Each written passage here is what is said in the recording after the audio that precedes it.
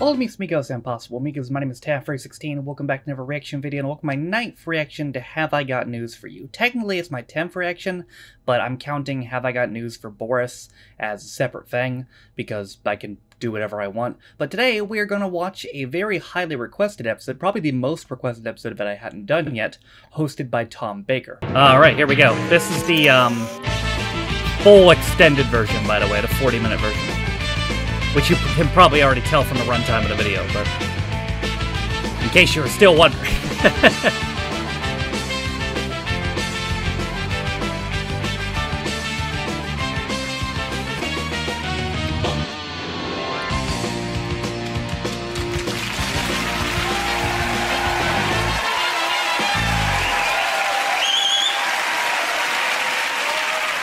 Oh, he's fucking gone. Oh shit. That's special effects, bitch. Good evening. And welcome to Have I Got News For You. I used to be John Pertwee. In the news this week, during the second half of a home game at Newcastle United, the temperature hits nearly 10 degrees. What the fuck? Bird's Eye revealed the secret process behind their new cheesy fish fingers. Oh. I remember when that was a craze. And in a New York restaurant, everyone's happy to split the bill equally until one diner suddenly realizes he was the only one who didn't order a starter.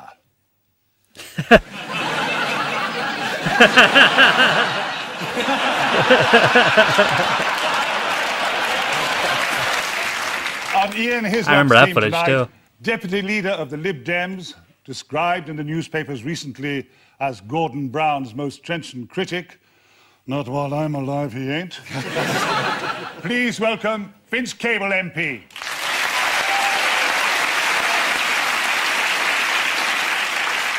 And with Paul Merton tonight is a comedian who recently said that the media present us with an unfolding picture of a world populated by life-addled celebrities and soundbite-spewing demagogues. Yes, well, that just about describes us all, I suppose. Yes. Chris Addison.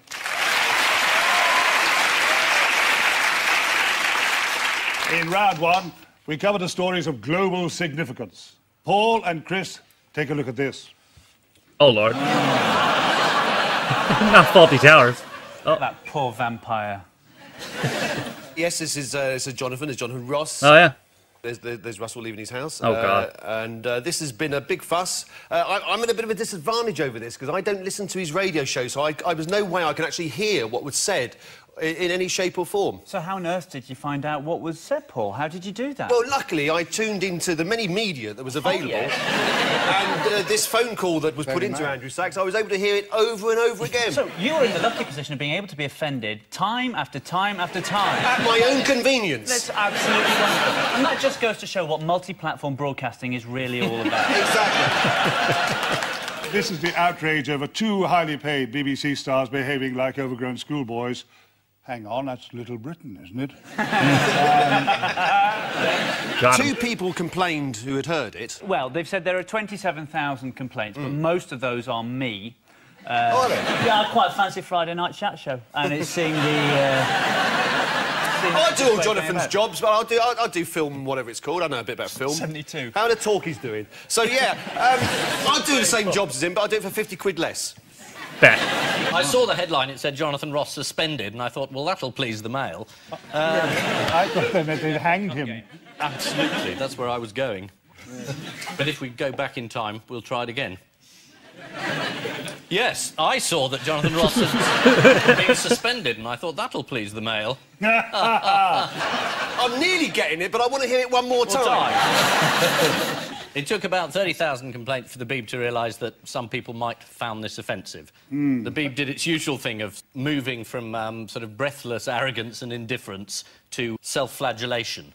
Of course. Over the course of about 4 days. And eventually the Director-General came home from holiday and thought, actually, this probably isn't a very nice thing to have done. But is it really a national emergency? Yes, Gordon absolutely. Brown had to be pulled out of an economic summit to give his judgment on all this, isn't it? Well, it's more important than economic summits. I mean, that's a failure. Well, the last time we... the last time we went through this drama was when somebody misnamed a cat on Blue Peter. Isn't that right? Oh. I mean, we're in serious territory.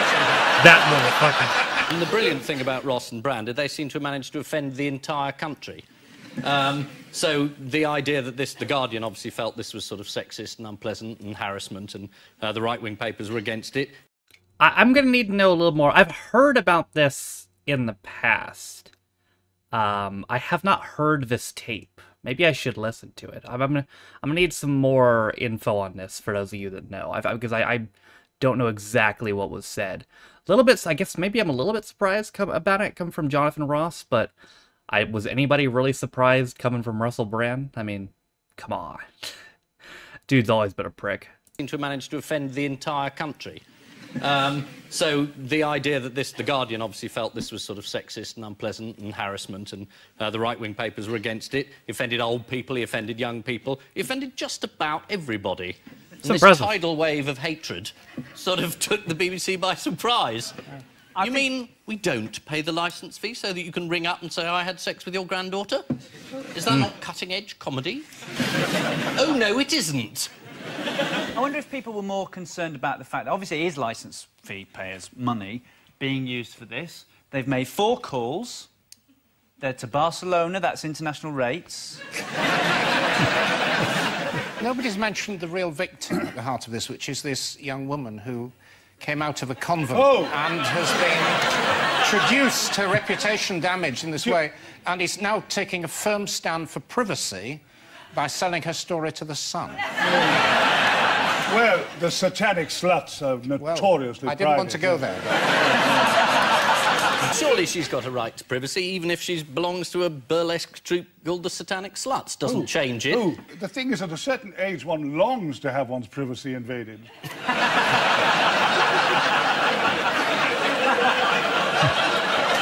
There's a show on Radio 2 going, if you fancy it. When we had Russell Brand on this programme, he said that he hadn't been shown sufficient respect. I wonder why. It's a word perhaps he'll have to relearn. What's the sign that things have got really bad for Jonathan Ross? Piers Morgan was fantastically self-righteous in the Mail. That's right. Jonathan Ross shocker. is the worst kind of nasty, gratuitous, insulting, viciously insensitive bully. That's coming from Piers Morgan? Said Piers Morgan. Yeah. Piers Morgan? From his glass house. He's right. Said Piers Morgan. But you don't want him to say it.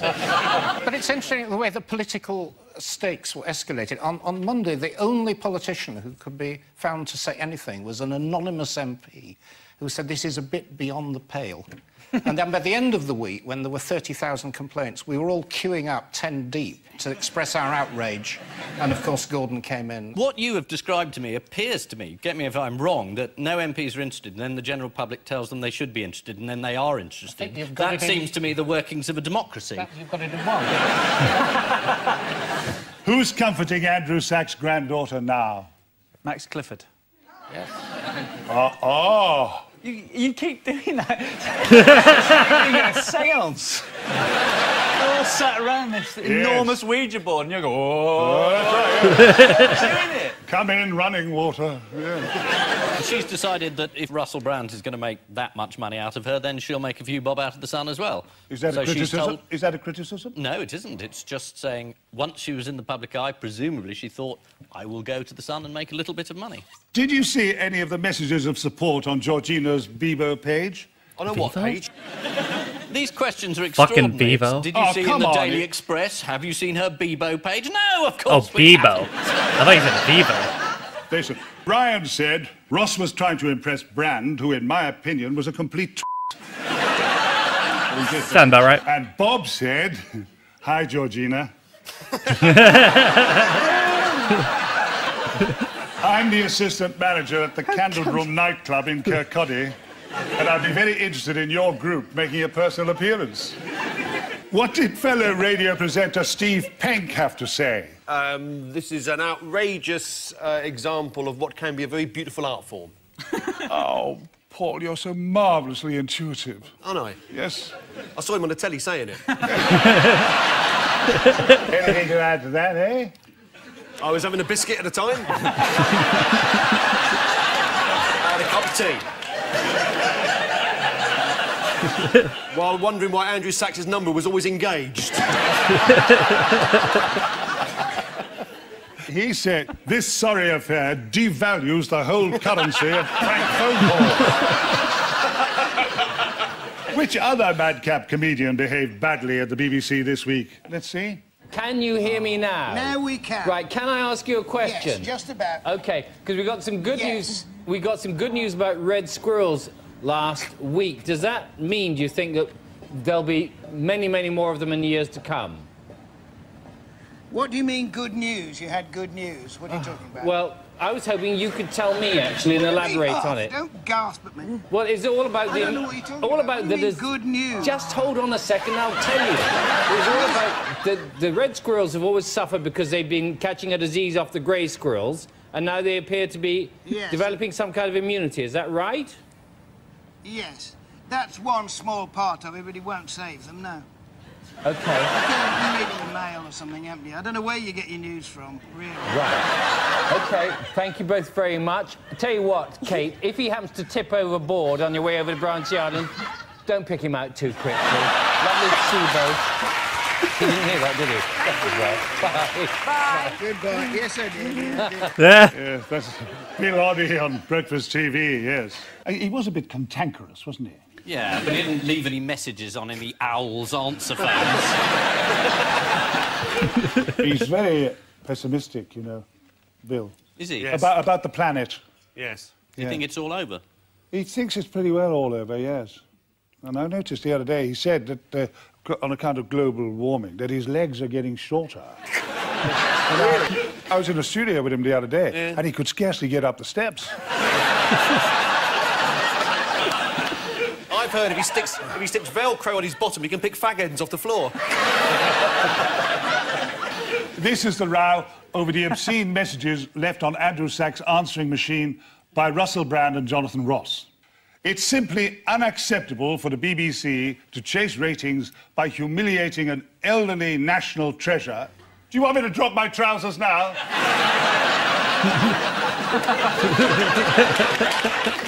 It's lucky for Russell Brand that he resigned before the outcome of the inquiry, because the BBC were going to throw the bookie wook at him.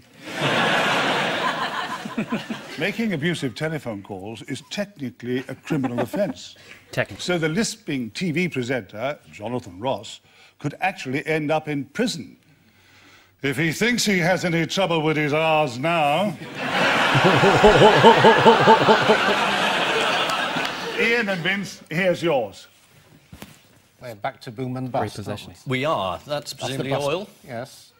That's money, I would guess. Banker's bonus. This is tipping point. Being counted. That's Darling's house for sale. You should have had his job. I think so, too. The world economy is going down the toilet, is that right? It That's is. a technical term, Vince. It is. What year was this? It all started, 06, I think, 07? because the banks 08? have messed things up. They've lent money to the wrong people. My bank is the Royal Bank of Scotland. Right? Oh, yes, I've heard of it. Yeah, and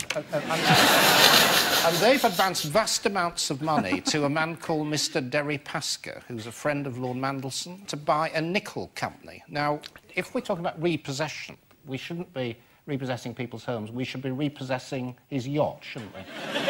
Or the this nickel is it. company. Vince I is the beg your man who pardon. knows about the economy. But, I mean, he's so depressing. Well, this is Doctor Who and this is Doctor Doom. But, I mean, give us a ray of hope, Cock. Just a gleam. Well, the gleam is that the bankers are enjoying a bit of misery. You know the story that's going around the city at the moment? The difference between a banker and a pigeon? The pigeon can leave a deposit on a Lamborghini. Listen, It's not an bad. estimate about this Paul week didn't of like just it. how much banks around the world have lost so far. Would anyone care to tell me what the figure is? It's 2.8. 1 point... Is it 2.8? 2.8 trillion. trillion. To put it in context, with £2.8 trillion, you could buy 2.8 trillion things at a pound shop. Or 2 years of Jonathan Ross on the BBC. That's so. Which country did the IMF have to bail out this Greece? week? Hungary. Or Britain, if you're watching the repeat. Who should chip in to bail out the IMF, according to Gordon Brown? Jonathan Ross. Bet. Well, that's it. That's sorted out. That's brilliant. Yeah, fuck it. You see? Cheerfulness, practical solutions. Get Paul into the Lib Dems. That would be a struggle. What do you mean? Not enough gravitas, like Lembit.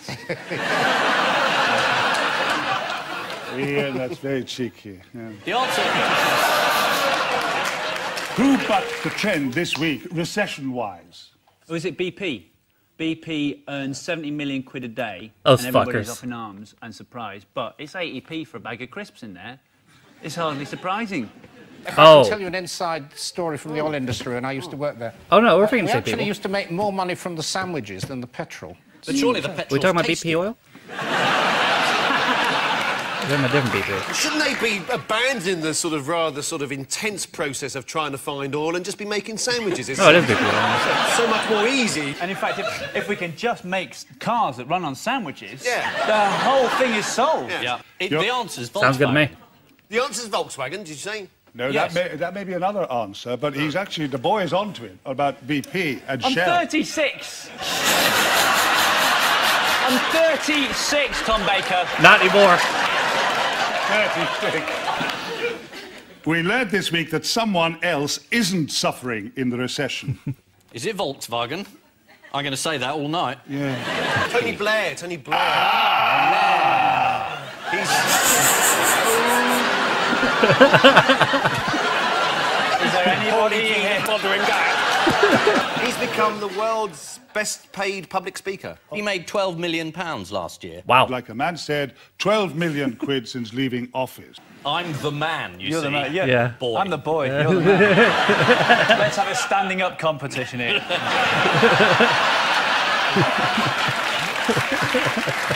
Which public figure has been hit hard by the fall in property prices? Is it Volkswagen?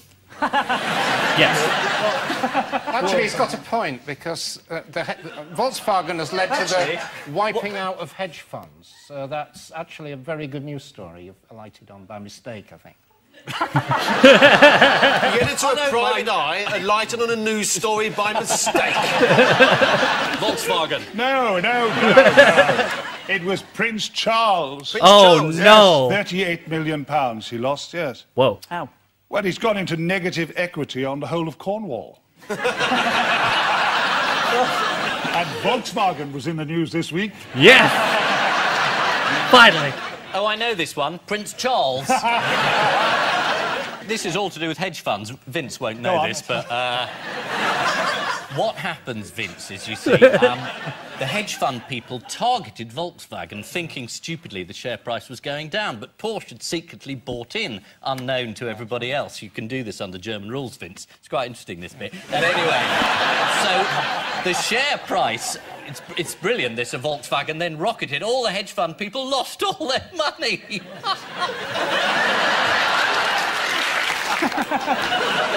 Oh, it's tragic, isn't it, really?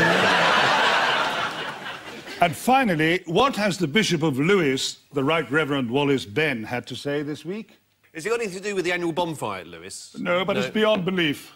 Because they burn inappropriate people, don't they, on the bonfire at Lewis? Yeah. Well, it's one way of dealing with the old age pensioners. Because they find after 80, they go up like tinder. Yeah.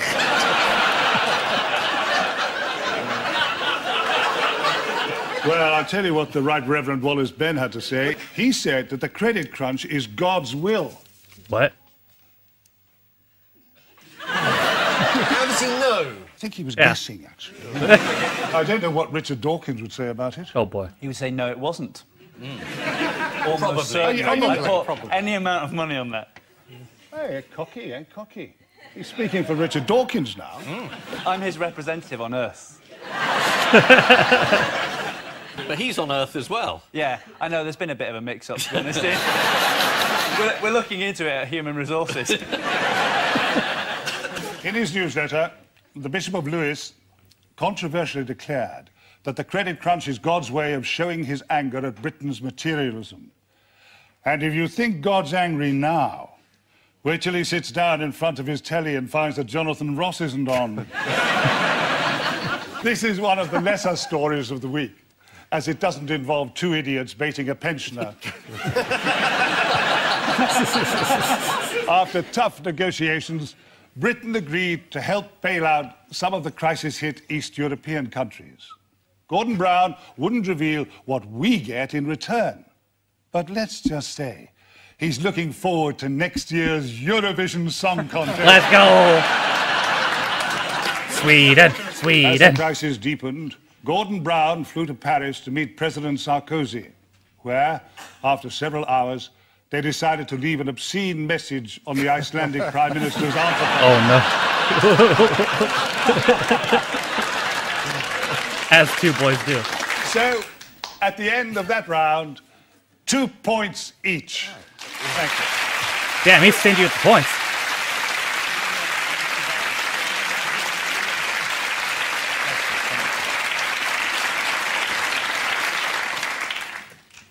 And now, to round 2, the jigsaw of news. Fingers on buzzers. Thump, thump, thump, thump. This is the news. Oh. Oh! I buzzed. Yeah, Yes. to be fair. That was quick. Are you psychic? Well,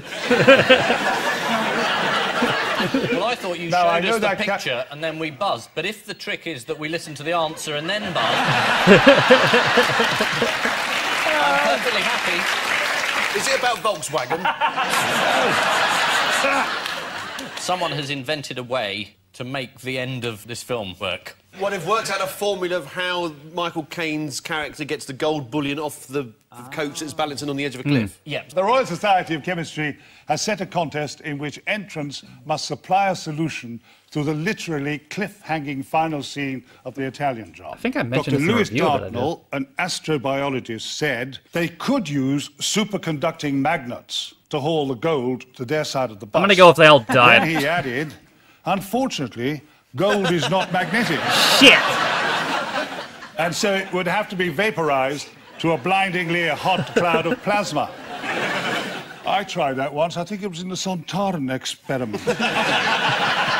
Did it work? F***ing disaster. Was it?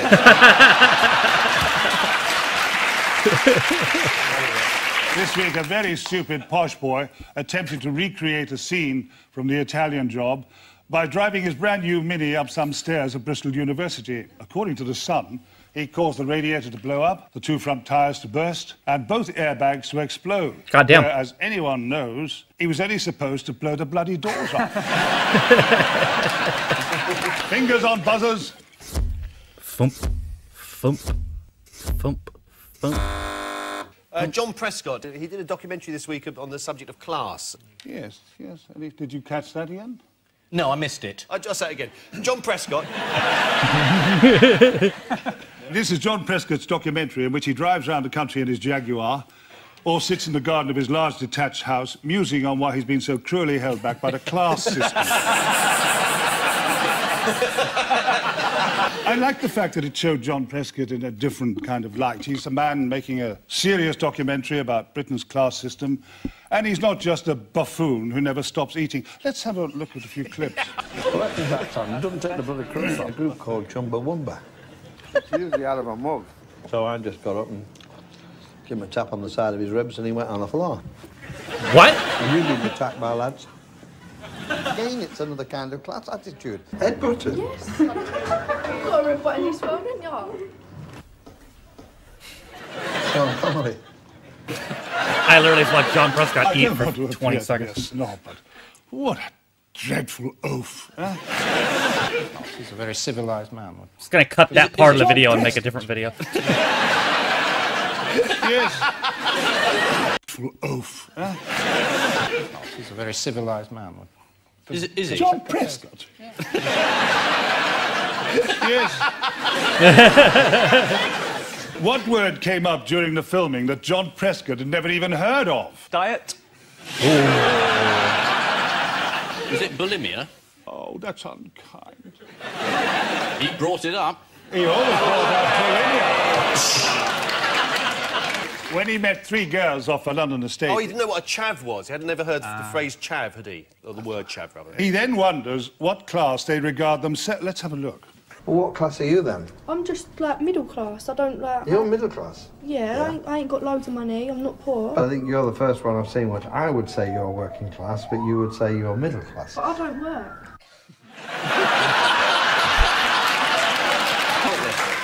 I agree with her. She's got a point, John. He does have point. Absolutely right. Yeah. What disconcerting habit does John Prescott have when being interviewed by female journalists, according to Rachel Cook of The Observer? Does he manage to undo their bras with his mind? He gets his words in the right order to confuse them. Well, I'll tell you. Rachel Cook heard from a female colleague. He hoiked one leg over the arm of his chair so that what she politely called his pelvis was pointing at her like a gun.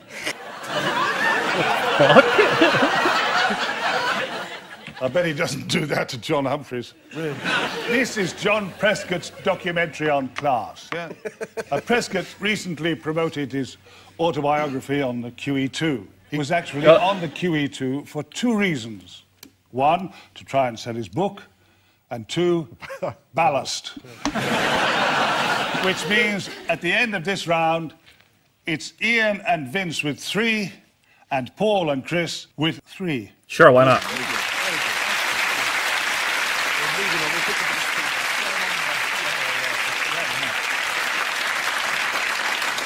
Round 3 is the connections round. What do these 3 have in common? Nicolas Sarkozy, Sarah Palin, and Adolf Hitler. They're all morons? Yes. Sarah Palin, she was in the news recently. She's been impersonated on American television. Adolf Hitler, he was impersonated by Charlie Chaplin in a film called The Great Dictator. Incredible been film. Impersonated since. And the President of France, wasn't there something about a voodoo doll recently that he wasn't very happy about? So the connection is they've all been impersonated or by objects or by other people. It's dolls, though, isn't it? They've all got dolls. Adolf Hitler doll? There's Adolf the doll, big hit in Austria. Really? No, I've made that up. You're quite right, actually. They've all been immortalised as dolls. Sarah Palin action figures went on sale last month, soon after she was chosen as John McCain's running mate. Yeah, how'd that go, Sarah? Tomb Raider Palin, ideal for visiting John McCain next year. I like mooses. Well, this is quite a good moment for Ian because he fancies her. Well, have you got one of these? Have you got one of these dolls yet, Ian? No, but I'm getting one. Yeah. And for some reason, the slutty schoolgirl. Oh! What the fuck? I wanted to meet you so much when I was a kid. So much. And now look at it. You're so let down. My dreams are shattered. One Sarah Palin fan Ignores. told the Boston Herald, "She's hot. She's put the hot in hot." Yes, but she's also put the alas in Alaska. Meanwhile, John McCain was at a rally this week and decided to introduce Joe the plumber to the crowds. Joe Biden? Here he is. Joe's with us today. Joe, where are you? Where is Joe? Is Joe here with us today? They boo Joe? Joe, I thought you were here today. All right. Well, you're all Joe the plumber, so all of you stand up and say, I thank you. Yikes. God. I know what it's like, though. What? I think the plumber's coming around. I forgot how much Adolf this campaign Hitler tanked. was recently recreated in doll form by the founder of a well-known London knitting circle. What did the designer call her woolen creation? Adolf Hitler. Adolf Hitler? Wow. Oh. Yeah. Look. Oh my god. What? What the fuck? Someone's put some mascara on a cashew nut. Why is he wearing a lime green wrap? So weird. And there's also the Dalek doll. Oh. And the knitting, it goes knit 8, pearl 8, exterminate 8. To be be fair, there aren't many knitting Dalek jokes around. You have to... there are the great ones, but that's the best one, to be honest. I crochet. There's two. Two. The French President, Nicolas Sarkozy, has been immortalised as a doll, though it's a voodoo doll. Oh, look, they've managed to make him life-size, Paul. Pre-pinned for the lazy voodoo practitioner. Or magnetic pins. If it's a metal thing, don't have to do anything. Just introduce the pins to the doll over a distance of 12 feet and... But wouldn't that reduce the pleasure? I've been a fool. I completely withdraw my remarks. So how has the French president reacted? He's stewed at it.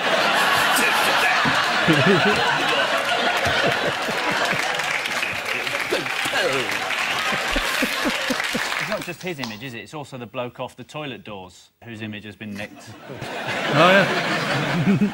I'm furious. I'm absolutely furious about the whole thing, and so is my wife. You can also get a Tom Baker doll. On sale for Wow. $12.99. Or just 3 Venusian quarks. Look, interchangeable heads.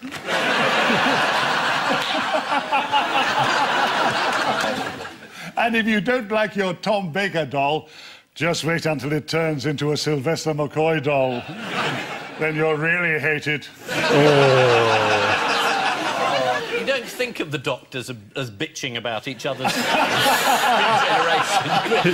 generation. Time now for the missing words round, which this week... Does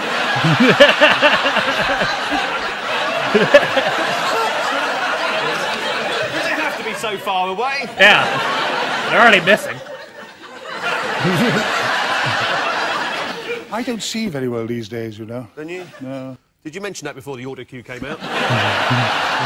And yet, oddly enough, you know, Vince, as my sight diminishes, I get on much better with people. Do you? Now that I can't see them. And partly because they're not there. As a matter of fact, I've just started a fling with my wife. Have you? If she finds out, she'll be furious. Time now for the missing words round, which this week features as its guest publication, Sheep. And we start It was 2008. with, I've given up what, said the Dalai Lama. Kissing young boys. Sex? Did you say fags? Free Tibet! Giving up hope, is it?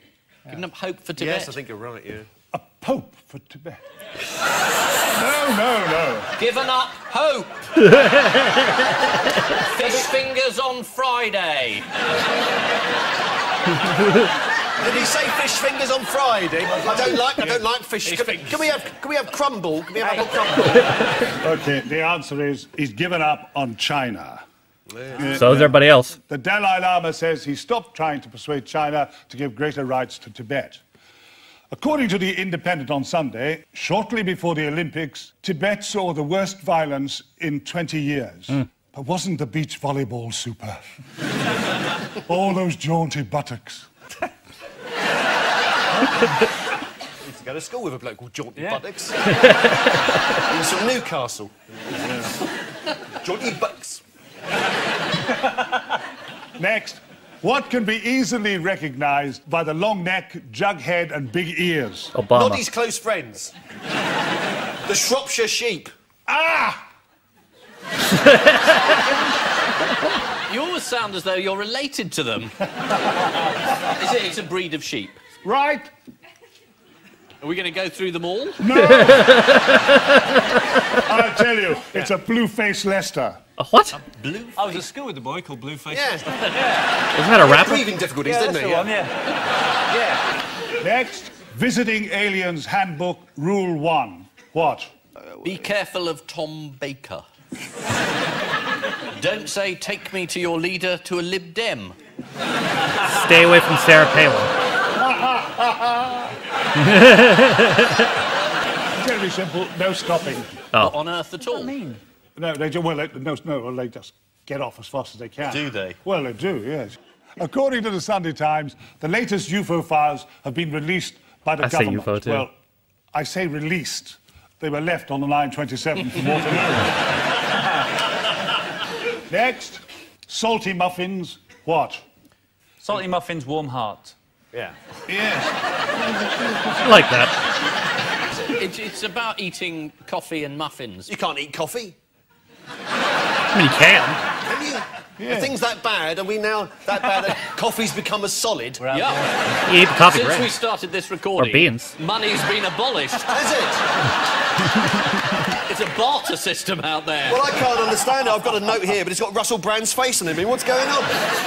The answer? It's bad for you. It's a third of your daily intake of salt you have if you have a coffee and a muffin. That's a lot to fit into that space. I'm fucked. The answer is alert. Yes. Salty muffins. Any particular reason why they were alert? Yeah. I'll tell you now. Oh, OK. This is a report from a salt awareness group. Warning, breakfast muffins are much saltier than some fried breakfasts. Oh. And they advise people might be better off choosing a low-salt option from a greasy spoon. Oh, that'll be the pepper. Next, having read and reread Sheep from cover to cover, I have now decided To move the what? whales. Having reread and reread Sheep from cover to cover, I've now decided I'm not bothering with your publication anymore. I realise I've wasted my life. I've spent 15 years living in this bedsit here in Walthamstow, getting your magazine once a month, thinking that one day it's going to be good. I turn to the centrefold, it's the same old Sheep. So what I'm going to do is I'm going to give up that subscription now, and I'm going to go to Cows Weekly. The answer is I thoroughly enjoyed it. Bah.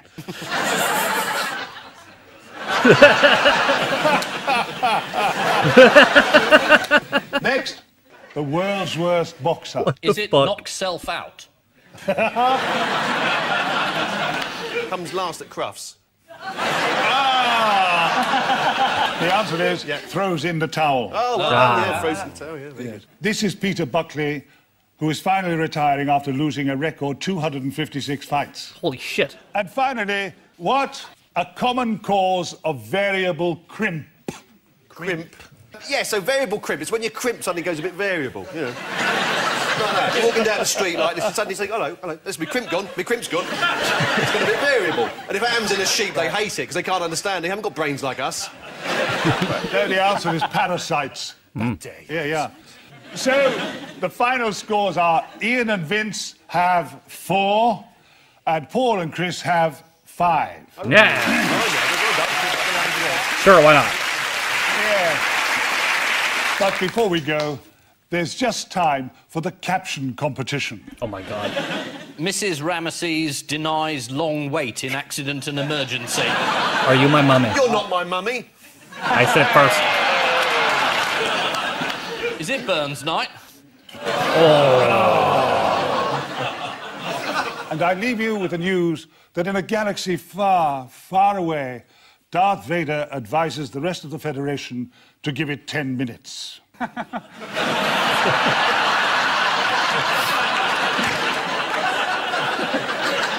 At London Fashion Week, Naomi Campbell's new PA discovers what happens if you put the wrong flowers in her dressing room. Oh. That's something. And as he attempts to escape the media frenzy, Russell Brand relaxes on a beach in Mexico. Good night.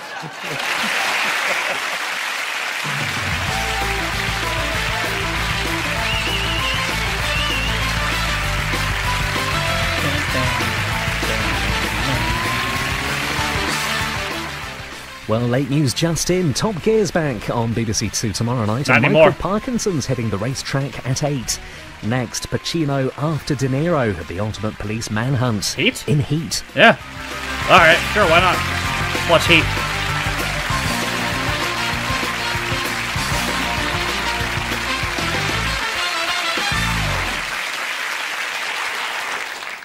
What went right? It all went right. Just raise your weight just a little. What are you going to do? What are you going to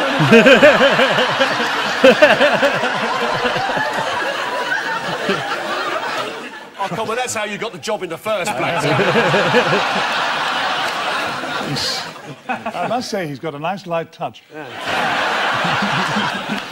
Was looking up Chris Addison, and funny enough, he actually would go on himself to be in Doctor Who. He's also in something that I haven't seen yet, but I'm planning on seeing. He was in the thick of it. He had a starring role in that, and I am planning on seeing that at some point here. He was in Lab Rats, too, which I also might see. We shall see. That episode, I'd say, was, you know, as advertised. Tom Baker, it was fucking hilarious. He was, I don't know how much it was him playing it up and how much it is that he's legitimately insane. But it works either way.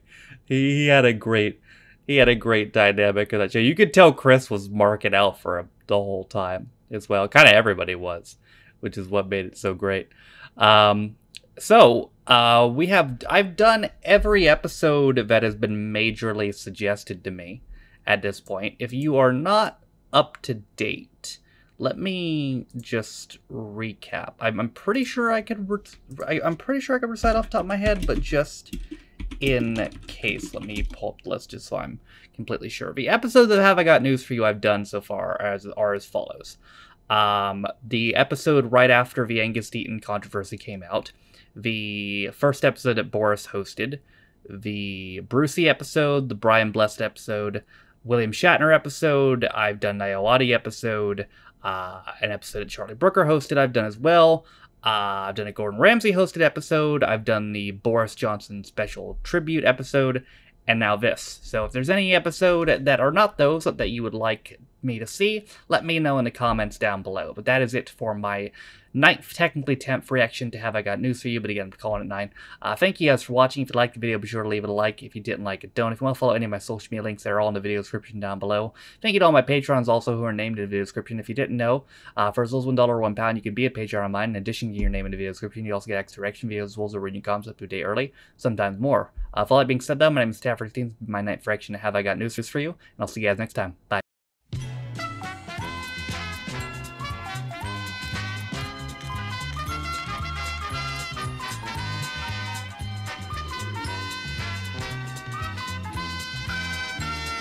Hello to me, Smiko Sam Possible. Mikos, my name is Taff316. Welcome back to another reaction video, and welcome to another reaction, my 10th reaction to Have I Got News For You.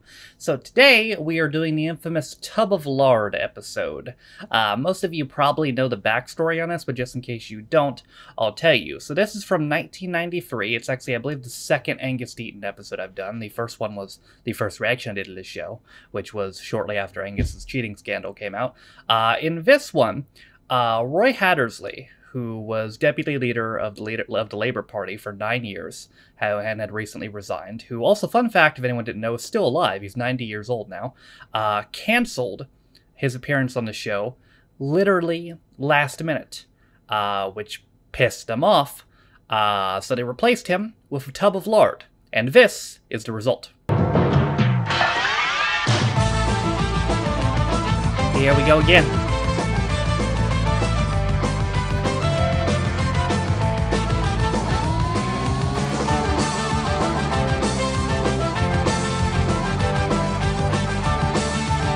Not sure if I've ever seen this dirge in the intro. And if I have,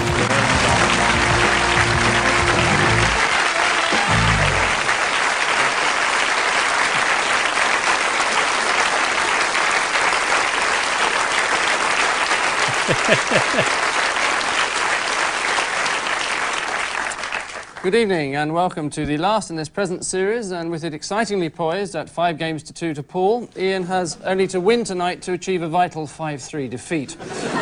In the news this week, as Buckingham Palace prepares to welcome tourists for the first time, the finishing touches are put to the new look trooping of the colour. What? On the Luton housing estate, local residents say that joyriders have definitely gone too far this time. And in London, as Norman Lamont ties a rope around his neck in a fit of depression, fellow Conservatives rush to his assistance.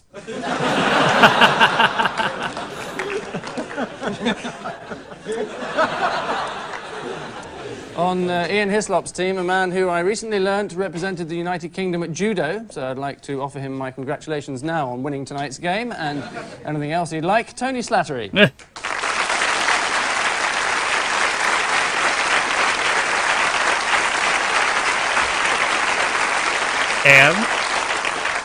And with Paul Merton this week, we were hoping to be joined by the Right Honourable Roy Hattersley, but sadly, and for the third time in our brief history, he's pulled out at the last minute due to having something better to do.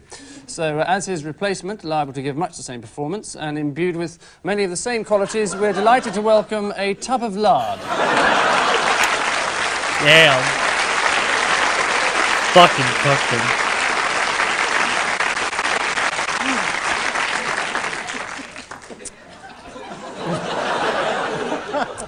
So, we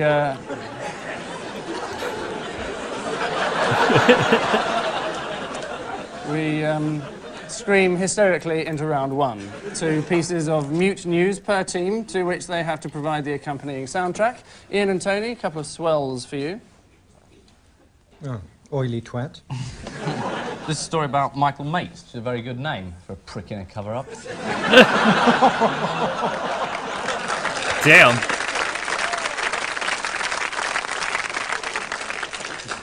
He's a senior Conservative minister, so obviously he starts giving presents to men who are being charged with serious theft offences. It's the natural thing you do. Topical. And on the back of the watch he gives the man, it says, "Don't let the buggers get you down." The buggers being serious law enforcement officers who are trying to stop people stealing money. And they do get you down if you're a major crook. Because they try and arrest you, and you end up having to flee the country. It is the revelation that Government Minister Michael Mates presented Azil Nadir with an inscribed watch shortly before the disgraced tycoon fled to Cyprus. Nadir's own watch had been confiscated by bailiffs, and Mates said he only gave him the replacement so Nadir could keep time. That's as opposed to serving it, presumably. Oh. Paul, and the tube of lard, or indeed tub of lard. Shouldn't it be the tub of lard and the other tub of lard? Oh. I drink.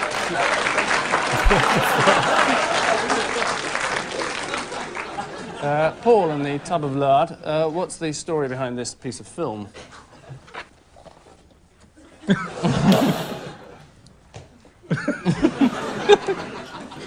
Oh, this is the story of the New Age travellers blocking the M1 with, I'm sorry, the M5.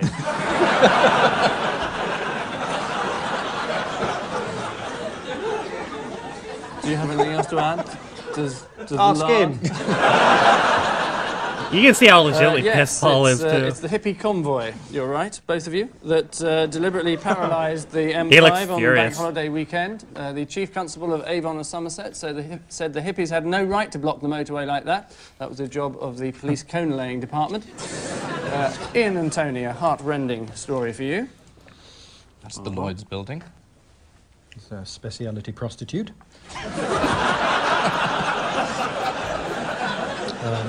Oh my God, it's Mary Archer. I shouldn't really say that then. Oh dear. And that was Jeffrey Archer has just given her £5,000. Oh no, he couldn't have done because he's met her, isn't he? Yeah. And they're not at a railway station. Well, this is a very, very sad story indeed. A number of Conservative MPs have been wiped out by their losses at Lloyd's. Oh no! Which is very sad. Yes. And the toughest thing is if you are wiped out, you have to go to the hardship committee, which involves seeing Mary Archer. Oh, that is hard. That's horrid. It is true, yes. It's the news that a number of High Court judges and Tory MPs may have to resign if they're bankrupted by their losses at Lloyd's Insurance. One Lloyd's name, Judge Barrington Ward, lost £250,000. That was a bit short-sighted. Should have insured against it. The affected judges are now demanding to be let off their debts. The government say the only people qualified to decide if that's permissible are judges. So no rats to be smelt there. Paul and the tub of lard. Bit formal. Can't we call him Tubby? Tubby. OK, Paul and Tubby. A name... Mr. Lard to you. Paul and Viscount. Paul and Lord Lard. Lord name Lard. from the past for you. Yes, Winston Churchill, visiting the Tubber Lard Clinic. Winston Churchill said that some cities had 50% immigrant population, and it's not true. No, it's not true. It's only about sort of 10% or something. Yes, well, it was Winston Bad luck being Churchill. called Winston Churchill, isn't it? Come out with a crummy speech on immigration. We shall fight them on the barges. Yeah. All right, forget it. I think we're getting more value out of the Tubber Lard, to be honest.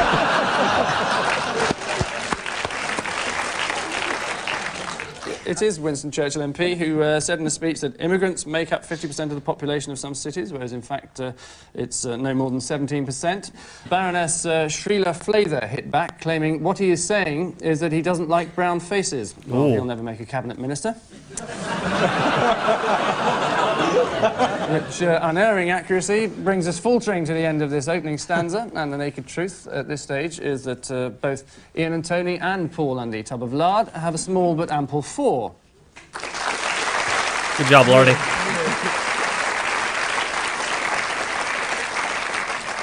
And now, ladies and gentlemen, we turn to Michael Winner's underpants. 2 weeks What? ago, in our Odd One Out round, whilst referring to Miss Simone Hyams making love to the film director, Mr. Michael Winner, we alleged Miss Hyams said Mr. Winner's wife fronts were unwashed. We accept Miss Hyams did not say this. We would like to emphasise that Mr. Winner's underpant hygiene is of the very highest calibre. But when she said they were unwashed, they just might have been new. That's true. That's doubtless the case, I think. I don't think you should apologise. I think we should go to trial and see if the underpants stand up in court. I agree. Bring it on. Which of course they wouldn't, because they're unblemished. Yeah.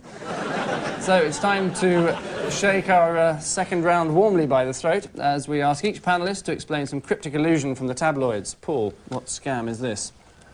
Just holding hands wasn't enough for Jackie. Jackie This is the Laverty. sad demise of Jackie magazine, which has been running for many years. And it's had to stop publishing because it hasn't, its photo stories or whatever just aren't strong enough. You mean dirty enough? Yes, it's been reinvented and it's going to be called Teenage Death Shag. Yeah. Could happen.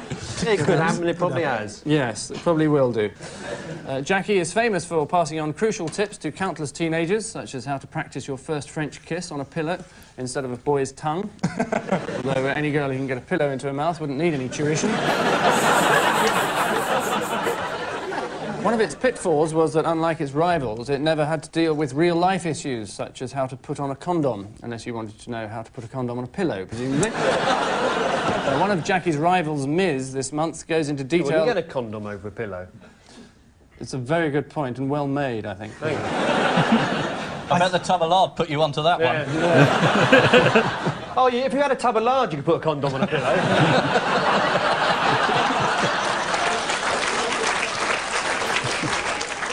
Tub of Lard, a curious claim for you. No conferring. Sex, beer and neat moustaches solve riddle of the pyramids. Well, since he can't do it, I think Hang on a minute. Yeah. I haven't given him a He's chance only just yet. seen it. Yeah. Leave him alone. He can't see the monitor from there anyway, look. No, I don't think he's going to get it. Ian, you better help us Is out. this the, All right, go on. the fact that they've discovered that the pyramids weren't built by slaves at all, but were built by people who wanted to build the pyramids, who were sort of builders, more or less. And they had Who didn't get sex, paid. beer and neat moustaches. Is it something to do with mummies and esophaguses? That's a part of the throat. They found... Sarcophaguses, sorry. There you go. Sorry. It's the Queen mummy got something stuck in her throat. A pillow, probably.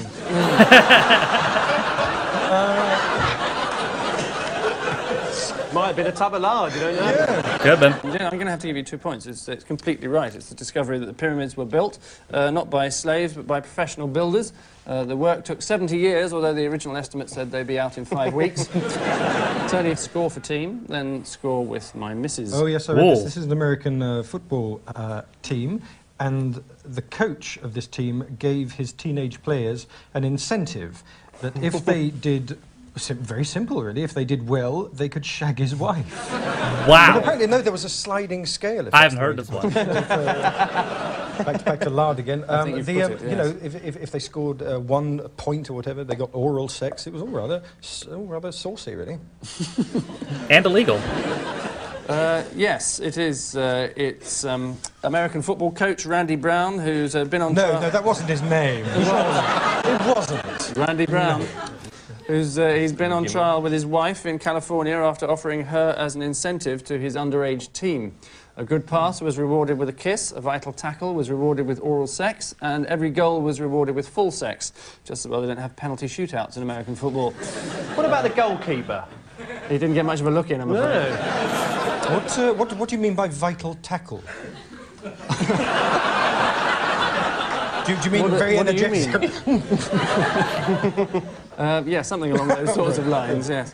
They've both been on trial anyway, and Mrs. Brown's now gone down for 5 years. So no change there. And finally, Ian, one man's fight for justice. Just the ticket for revenge. I think this is the Hoover story. Might be. Henry Hoover. There's a man who's kidnapped a Hoover van. He was one of those people who joined a competition where you were meant to get free flights if you bought a Hoover, and he didn't get any. And he was so annoyed that he kidnapped the van.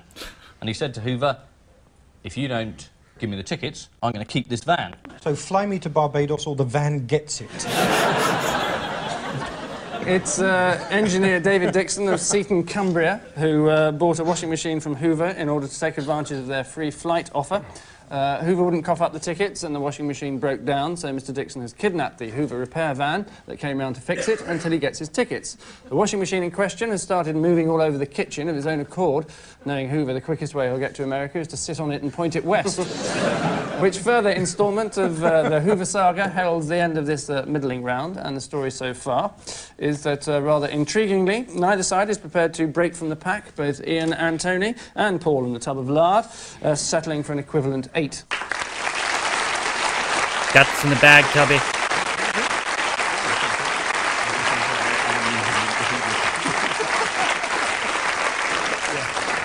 So, with customary reticence, we enter our trifling odd one out round for National Heroes, which is the Graham Taylor. Paul, your hideous concoction is Sir David Frost, Virginia Wade. Lovely. The Bishop of Galway. Gorgeous. As well. And someone else. Is that Roy? Virginia Wade's the only one who's been recently hit in the nose by a tennis ball. David Frost has had his fingers super glued to plate and cup. The tub of the Roy Hattersley, Bishop of Galway. It's fathers. David Frost's father was a priest, and Roy Hattersley's father was a priest. And Virginia Wade's father was a priest. Perfect answer. It is that each one is the child of a clergyman, except the Bishop of Galway, who's a clergyman with a child. Before the scandal broke, the bishop was quoted as saying, "The things you do in life are not meant to bear fruit in your lifetime." Not if you're a Roman Catholic priest, they're not. Ooh. And Roy Hattersley's father was a Roman Catholic priest. They, as we know, take lifelong vows of celibacy, if only he'd stuck to his. Tub of lard, a rather easy one for you. Princess Diana, Cilla Black, Barry Manilow, and Pinocchio. Is it Barry Manilow? Yes. Yes. Oddly. What's the nose jobs? Cilla Black's had a nose job, and all the others have had nose jobs, apart from Barry Manilow, who clearly wouldn't have paid money for that. It's another 2 points to the tub. Yes, and Paul. Are you saying Princess Diana's had a nose job? We might be. Can you prove that? We might be about to be proving it to you with some photographs. Good. Can you wait? Well, I hope that stands up and cool. Yeah, the photos look a bit like it. Yeah, we tried that one. No, it's a cheap... About $500,000. We're not actually saying it. We're alleging that the Daily Star said that they had. Oh, that's brave of you. It's that they've all had nose jobs with the sole exception of Barry Manilow, as he can't afford the scaffolding costs. Cilla Black's nose is 25 years old, she's 50 years old, and her jokes on Blind Date are 75 years old. Pinocchio is famous for his wooden nose, which got longer and longer every time he told a lie. We understand the government's Arms to Iraq inquiry has a carpenter on permanent standby. In 1982, Diana disappeared from public view for 3 months and came back, according to top plastic surgeon Eric Jackson, with a reshaped nose. Here's before and after. Diana's always denied it, but unlike Pinocchio, her nose seems to have got smaller rather than larger. That's conclusive. In one picture she's looking down, and the next one she's looking up. That's a good point. I reckon the Daily Star's made its case pretty well. Are you poo-pooing this, Ian? Are you standing up for the princess? Sounds like a winner joke. No, I'm not. No, I'm standing up for the princess. Oh, good. More than Charles ever did. Oh. In bed, anyway. Allegedly. Just nonsense. Why would he stand up in bed? National Anthem might be playing on the radio. You might have a tub of lard, Andy, you never know. Tony, 4 paragons of virtue for you. Her Majesty the Queen, Cynthia Payne, Madonna, and Lord Bath, formerly Viscount Weymouth. They all have the same hair except Madonna. Is it something to do? Is it something to do with baths? No. Damn! Damn! Is it beds? Beds. Not entirely, no. We just came through the whole house now. Yeah. Is it Hoovers? Beginning with B, no. Is it that the Queen and whatever his name is and Cynthia Payne have opened their houses to the public, and Madonna has opened her heart? Yes. Irritatingly, it's completely correct, yes. No, well done. Good job, Tubs Lord. Yes, apart from the heart bit. The answer is that all of their homes are or have been open to the public, except Madonna, who this week discovered that security guards had been charging members of the public $100 a time to have sex in her bedroom. She was furious when she found out. Complete strangers have been doing it in her bed. If she'd known, she'd have set the video running. And finally, in this round, Ian. 4 cheeky chappies for you. Saddam Hussein. Oh, my God. Pol Pot. Deng Xiaoping. Sorry, what did that say in the background? And finally, in this round, Ian. Spider Buddy Dad is jailed. What the fuck does that mean? 4 cheeky chappies for you. Saddam Hussein. Pol Pot. Deng Xiaoping. Oh, I get the light-hearted one, do I? Bosnian President Alija Izetbegovic. Say that 5 times fast. I think this is an arms question. It's, I mean, there are 3 of these people who are extremely unpleasant dictators. Pol Pot, Saddam Hussein, Deng Xiaoping. That chap's the president of Bosnia, and he's not. So, which 3 have our government supplied arms to? Oh. And which one have we refused? Yep, it's Mr. Bosnia. Yes, it is the president of Bosnia, as he's the only one whom the British government feels it would be morally wrong to give military assistance to. Really? In the past 5 years, the UK has trained and armed more than half the world's countries, keeping up the traditional British values of hard work, fair play, and sending Johnny Foreigner off to an early grave. The cases of Saddam Hussein and the butcher of Tiananmen Square, Deng Xiaoping, are well documented. Less well known is the fact that the Khmer Rouge-led coalition, which maimed so many women and children with landmines that Cambodia's medical system has collapsed, has been trained to do so by instructors from the SAS and MI6. The government has denied that the British military directly trained the Khmer Rouge. They say our troops were training a totally different set of guerrillas to maim civilians who just happened to come under the direction of the Khmer Rouge. Really? So that's all right then. Of course. Rule Britannia, Britain never, never, never shall own up to anything if we can get away with it.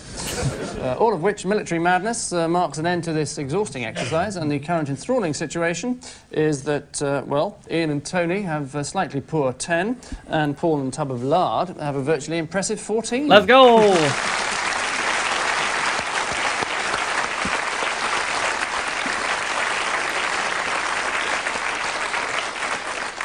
And so, after that gruelling tussle, our 4 trusty panellists have now to tackle our final missing words round. Ian and Tony, entirely human teams first, so stand by your beds. Major eases what? Himself into Lamont's welcoming buttocks. Well, I know it's not. That sounds like a pub somewhere in the countryside. The welcoming buttocks. Welcomes careful drivers.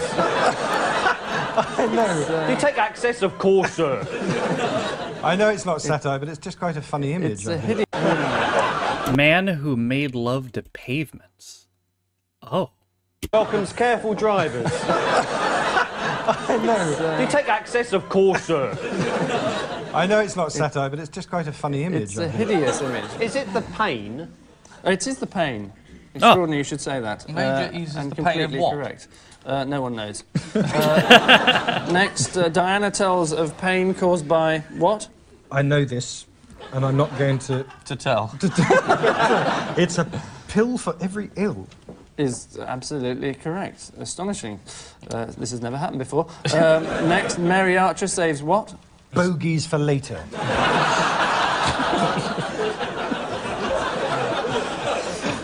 Major's neck, reputation. Major's neck is spot on again. Major? Paul's a bit of a swat. He is, actually. Top judges face huge bills over what?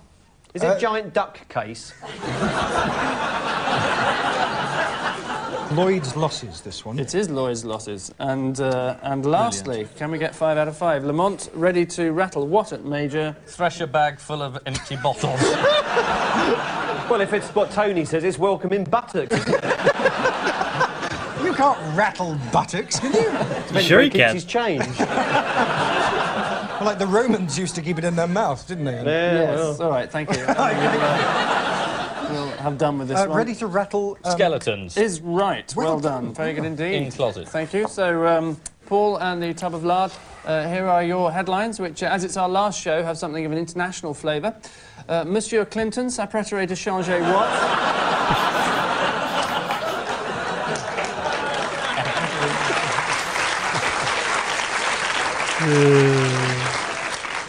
Right, well, bearing in mind that I did metal work... Right, Monsieur Clinton, so what does that sound like? So don't know what that is. Not quite as changes the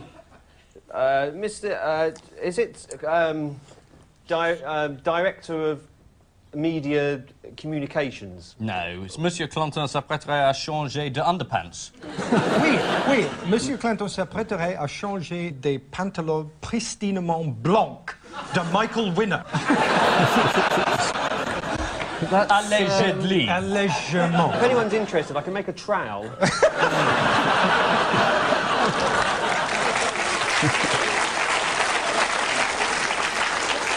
Is it director of... Yes, you're director de la communication is absolument right. I think we got that. We got that. Die Bank von England gibt große what, Sue? Well, I don't know. Is it...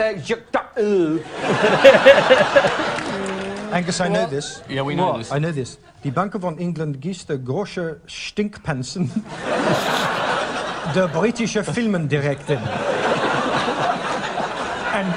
And his wife, Zoo. Grosse amounts of money to fat Bundesbankers. 9, it's Besorgnis. It's the... Bless you. I'm amazed you didn't get... I'm not in one of John Simpson's trips.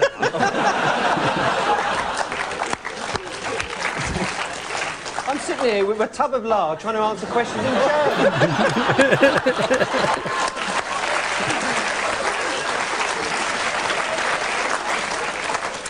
Well, we shan't ask another one in German. Well, good. Next, what cup symbol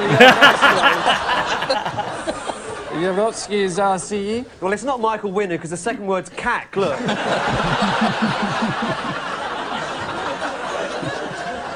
No. Some of those letters are upside down. Look. They like it like that. What's that one at the end? It looks like a sort of seagull flying on. Look. It's Russian. That's an A. Oh, it's Russian. Oh, I do beg your pardon. It's Russian. They're allowed to do that. Is it Yeltsin? Yeltsin? No. Is it Yeltsin?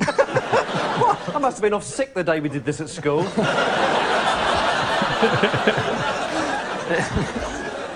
It's Yeltsin is... The tub of lard's no bloody good, look! This is made in the EEC here. I've not had a word out of it.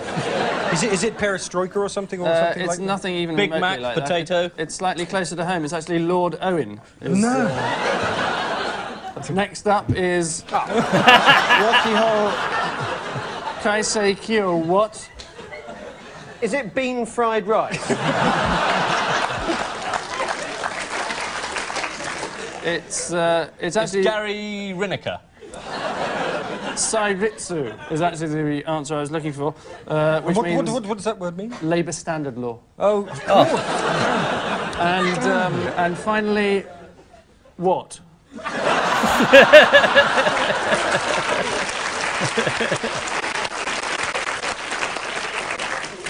Fish found on moon, antelope on bicycle.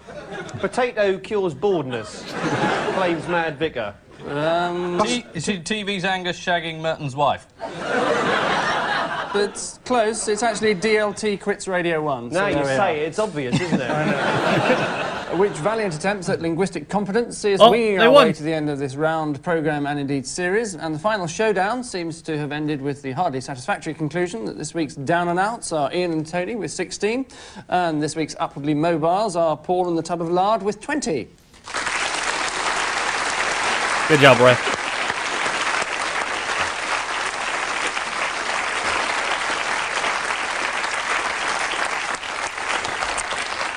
It is getting rather sad when I can't win against Paul when he's accompanied by a tub of lard and the questions are in a foreign language. We did everything we could, Ian, but... I feel like Graham Taylor.